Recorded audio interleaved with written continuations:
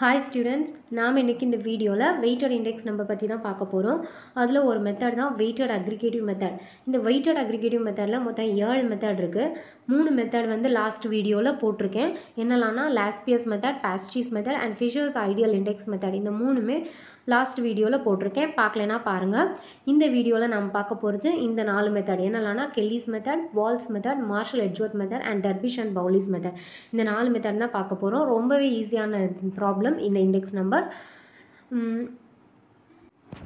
First நம்ம இதோட formulas எல்லாம் பார்த்துடலாம். ஃபர்ஸ்ட் கெல்லிஸ் மெத்தடோட ஃபார்முலா என்னன்னா summation of P1Q divided by summation of P0Q into 100. இதில் வந்து ப்ராப்ளத்தில் P1ஓட வேல்யூ P0ஓட வேல்யூ கொடுத்துருப்பாங்க. Qவோட வேல்யூ அவங்க ஸ்ட்ரைட்டாக கொடுத்துருக்க மாட்டாங்க. நாம் என்ன பண்ணணும், Qவோட வேல்யூ ஒரு ஃபார்முலா அப்ளை பண்ணி கண்டுபிடிக்கணும்.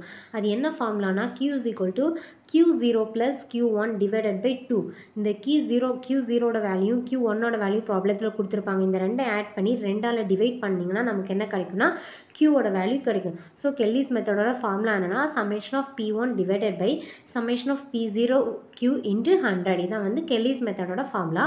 அடுத்து வந்து வால்ஸ் மெத்தடோட ஃபார்முலா என்னன்னா summation of P1Q divided by summation of P0Q into 100. இதுதான் Waals மெத்தடோட formula.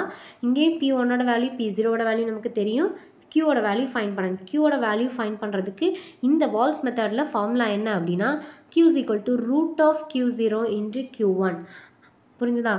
root of Q0 into Q1 இந்த ரெண்டையும் Q0வை Q1ஐ மல்டிப்ளை பண்ணி ரூட்டை விட்டு வெளியே எடுத்தீங்க அப்படின்னா நமக்கு கிடைக்கிறதா என்னது Qவோட வேல்யூ. ஸோ வால்ஸ் மெத்தடோட ஃபார்முலா பார்த்துட்டோம். அடுத்த மெத்தட் என்னென்னா Marshall-Edgeworth மெத்தட். இதோட ஃபார்முலா என்னென்னா summation of P1Q0 plus summation of P1Q1 divided by summation of P0Q0 plus summation of P0Q1 into 100. இதான் வந்து Marshall-Edgeworth மெத்தடோட ஃபார்முலா. அடுத்து லாஸ்ட் மெத்தட் என்னென்னா Derbysh and Bowley's மெத்தட். இதோட ஃபார்முலா என்னென்னா summation of P1Q0 divided by summation of P0Q0 plus summation of P1Q1 divided by summation of P0Q1 the whole divided by 2 into 100. இதான் வந்து என்னது Derbysh and Bowley's மெத்தடோட formula. ஷார்ட்டாக வந்து என்ன சொல்லுவாங்க இந்த ஷார்ட்டாக வந்து ஒரு ஃபார்முலா இருக்குது. அது என்னென்னா L plus P divided by 2. அதாவது Laspier's method plus Pasti's method divided by 2 போட்டிங்கன்னா அதை தான் வந்து என்ன சொல்லுவாங்க அப்படின்னா Derbysh and Bowley's மெத்தட் அப்படின்னு சொல்லுவாங்க. சரியா? Laspier's மெத்தடில் கிடைக்கிற ஆன்சரையும் Laspier's மெத்தடில் கிடைக்கிற ஆன்சரையும் Pasti's மெத்தடில் கிடைக்கிற ஆன்சர் இந்த ரெண்டுமே Laspier's மெத்தடில் கிடைக்கிற ஆன்சர் ப்ளஸ் Pasti's மெத்தடில் கிடைக்கிற ஆன்சர் இந்த ரெண்டையும் ஆட் பண்ணி ரெண்டால் டிவைட் பண்ணிங்கன்னா உங்களுக்கு என்ன கிடைக்கும்னா Derbysh and Bowley's மெத்தடோட ஆன்சர் கிடைக்கும். ஒரு வாட்டி கூட சொல்கிறேன்.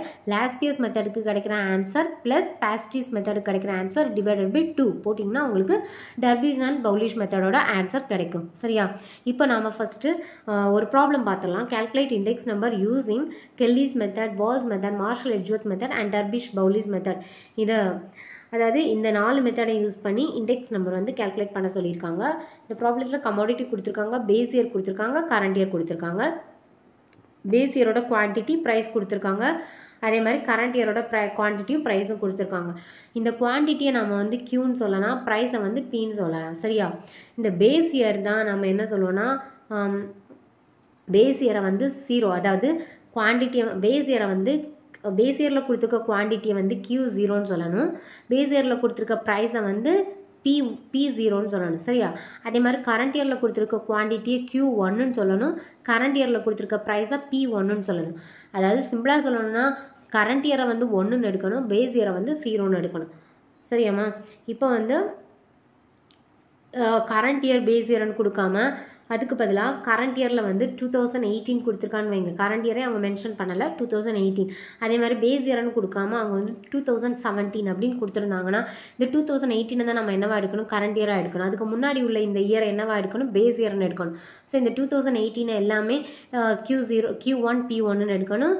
அதே மாதிரி பேஸ் இயரில் உள்ளது எல்லாத்தையுமே என்ன எடுக்கணும், Q0 P0 அப்படின்னு எடுக்கணும். சரியா? பேஸ் இயரை வந்து 0ன்னு எடுக்கணும், கரண்ட் இயரை வந்து 1ன்னு எடுக்கணும். இப்போது பேஸ் இயரில் கொடுத்துருக்க குவான்டிட்டி எப்படி எடுப்பீங்க, Q0ன்னு. பேஸ் இயரில் கொடுத்துருக்க ப்ரைஸை P0ன்னு எடுக்கணும். அதே மாதிரி கரண்ட் இயரில் கொடுத்துருக்க குவான்டிட்டியை Q1ன்னு, கரண்ட் இயரில் கொடுத்துருக்க ப்ரைஸை P1 அப்படின்னு எடுக்கணும். இப்போ உங்களுக்கு புரிஞ்சிருக்கும் அப்படின்னு நினைக்கிறேன். இப்போ நம்ம ப்ராப்ளத்துக்குள்ளாடி போயிடலாம். ப்ராப்ளத்தில் கொடுத்துருக்க commodity, base year, current year எல்லாத்தையுமே எழுதிக்கோங்க. நான் இங்கே வந்து என்ன எழுதியிருக்கேன்னா பேஸ் இயரில் கொடுத்துருக்க குவான்டிட்டியை வந்து Q0ன்னு சொல்லியிருக்கேன். அதே மாதிரி பேஸ் இயரில் கொடுத்துருக்க ப்ரைஸை வந்து P0ன்னு சொல்லியிருக்கேன். அதே மாதிரி கரண்ட் இயரில் கொடுத்துருக்க குவான்டிட்டியை P1ன்னு Q1ன்னு கரண்ட் இயரில் கொடுத்துருக்க ப்ரைஸ் தான் P1ன்னு நான் இங்கே எழுதியிருக்கேன். நீங்களும் இதே மாதிரி எழுதிக்கோங்க. எழுதிட்டு அதுக்கப்புறம் நம்ம ஃபஸ்ட்டு என்ன மெத்தட் அவங்க யூஸ் பண்ண சொல்லியிருக்காங்க, கெல்லிஸ் மெத்தட். ஃபஸ்ட் நம்ம என்ன மெத்தட் தான் பண்ண போகிறோம், கெல்லிஸ் மெத்தட். எந்த மெத்தட் பண்ணணும்னாலே ஃபஸ்ட் அவங்க கொடுத்துருக்க பேஸ் இயரில் என்னெல்லாம் கொடுத்துருக்காங்களோ அதையும் கரண்ட் இயரில் கொடுத்துருக்க எல்லாமே நீங்கள் என்ன பண்ணணும், அப்படியே காப்பி பண்ணணும். ப்ராப்ளத்தில் கொடுத்துருக்க எல்லா வேல்யூஸும் அப்படியே காப்பி பண்ணணும். காப்பி பண்ணிவிட்டு ஃபார்முலா படி நம்ம என்ன பண்ண போகிறோம், ஒவ்வொரு மெத்தடாக பண்ண போகிறோம். ஃபஸ்ட்டு வந்து நமக்கு கெல்லிஸ் மெத்தட் பண்ண சொல்லியிருக்காங்க. கெல்லிஸ் மெத்தட் ஃபைண்ட் பண்ணுறதுக்கு ஃபார்முலா என்னது, summation of P1Q divided by summation of P0Q into 100. இப்போ Qவோட வேல்யூ மட்டும் நமக்கு தெரியணும். Qவோட வேல்யூ கண்டுபிடிக்கிறதுக்கு ஃபார்முலா என்ன, Q0 plus Q1 divided by 2. So நான் இங்கே என்ன பண்ணியிருக்கேன், Q is equal to Q0 plus Q1 divided by 2. இது எப்படின்னா Q0ஓட வேல்யூ இங்கே எவ்வளோ இருக்குது, 0 இருக்குது.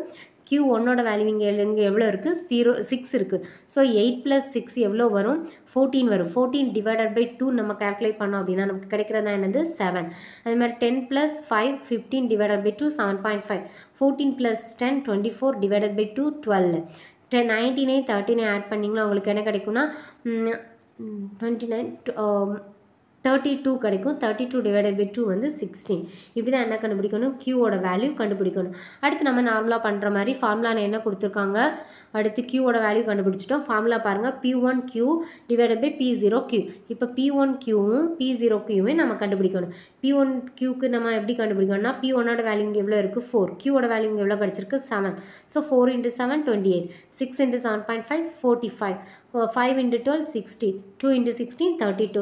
இப்படி P1Qவோட வேல்யூ கண்டுபிடிக்கணும். அதே மாதிரி P0Q எப்படி கண்டுபிடிக்கணும், P0வையும் Qவையும் மல்டிப்ளை பண்ணிங்கன்னா உங்களுக்கு என்ன கிடைக்கும், இந்த வேல்யூஸ் அவ்வளோமே கிடைக்கும். ஸோ இப்படி கால்குலேட் பண்ணதுக்கப்புறம் சம்மேஷன் ஆஃப் P1Q கண்டுபிடிக்கணும். சம்மேஷன் ஆஃப் P1Qனா P1Qவை டோட்டல் பண்ணும்போது நமக்கு என்ன கிடைக்கிறோம், அந்த வேல்யூ தான். இப்போ இவ்வளோத்தை டோட்டல் பண்ணும்போது 165 கிடைக்குது. சம்மேஷன் ஆஃப் P1Q கால்குலேட் பண்ணிட்டோம். அதே மாதிரி P0Qனா இவ்வளோத்தை டோட்டல் பண்ணும்போது நமக்கு எவ்வளோ கிடைக்குது, 116.5. இப்போ இதை வந்து நம்ம டேப்லர் காலம் முடிச்சிட்டோம். ஃபார்முலாவில் எப்படி அப்ளை பண்ணுறதுன்னு பார்க்கலாம். ஃபார்முலா நான் இங்கே எழுதிட்டேன். P1Qக்கு எவ்வளோ கிடச்சிருக்கு, 165 டிவைடட் பை P0Qக்கு எவ்வளோ கிடச்சிருக்கு, 116.5 இன்ட்டு 100 போட்டிங்கன்னா உங்களுக்கு எவ்வளோ கிடைக்கும், 141.5%. இதுதான் வந்து என்னது, கெல்லிஸ் மெத்தட். கண்டிப்பாக இந்த பெர்சன்டேஜ் நம்ம மென்ஷன் பண்ணணும் ப்ராப்ளத்தில். அடுத்து பால்ஸ் மெத்தட் பண்ணலாம். அது எப்படின்னா நம்ம ப்ராப்ளத்தில் கொடுத்துருக்க அவ்வளோத்தையுமே எழுதிட வேண்டியதான். கமாடிட்டி, பேஸ் இயர், நான் சொன்ன மாதிரி எல்லாத்தையுமே காப்பி பண்ணுங்கள். காப்பி பண்ணிவிட்டு நம்ம ஃபார்முலா பார்த்துடலாம். ஃபார்முலா என்ன இருக்குன்னா, P1Q divided by P0Q into 100. இங்கே வந்து P1 P0 தெரியும். Qவோட வேல்யூ கண்டுபிடிக்கணும். Q கண்டுபிடிக்கிறதுக்கு ஃபார்முலா என்னது, root of Q0 into Q1. So Q0வையும் Q1ஐயும் multiply பண்ணி ரூட்டை விட்டு வெளியே எடுக்கணும். Q0ஓட வேல்யூவையும் Q1 இந்த ரெண்டையும் மல்டிப்ளை பண்ணிங்கன்னா உங்களுக்கு 48. 8 into 6 48. 48 வந்து ரூட்டை விட்டு வெளியே எடுத்திங்கன்னா 6.93 கிடைக்கும். அதே மாதிரி 10 into 5 வந்து 50. 50 வந்து ரூட்டை விட்டு வெளியே எடுத்திங்க அப்படின்னா 7.07 கிடைக்கும். இப்படி எல்லா வேல்யூமே நீங்கள் பண்ணிடணும். அடுத்து வந்து என்ன பண்ணணும்னா, P1Qவோட வேல்யூ கண்டுபிடிக்கணும். P1ஐயும் Qவையும் மல்டிப்ளை பண்ணிங்கன்னா இந்த வேல்யூ கிடைக்கும். 4 into 6.93 27.1. 6 into 7.07 42.43.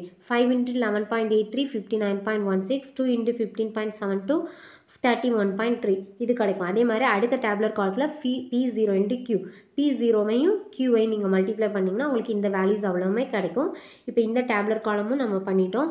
இப்போ வந்து இது இவ்வளோத்தை டோட்டல் பண்ணிங்கன்னா உங்களுக்கு 161 கிடைக்கும். இவ்வளோத்தை டோட்டல் பண்ணிங்கன்னா 114 கிடைக்கும். அடுத்து ஃபார்முலாவில் அப்ளை பண்ணிடலாம். ஃபார்முலா என்னென்னா, summation of P1Q divided by summation of P0Q into 100. Answer என்ன கிடச்சிருக்கு, 161 கிடச்சிருக்கு. P0Qக்கு என்ன கிடச்சிருக்கு, 114 கிடச்சிருக்கு.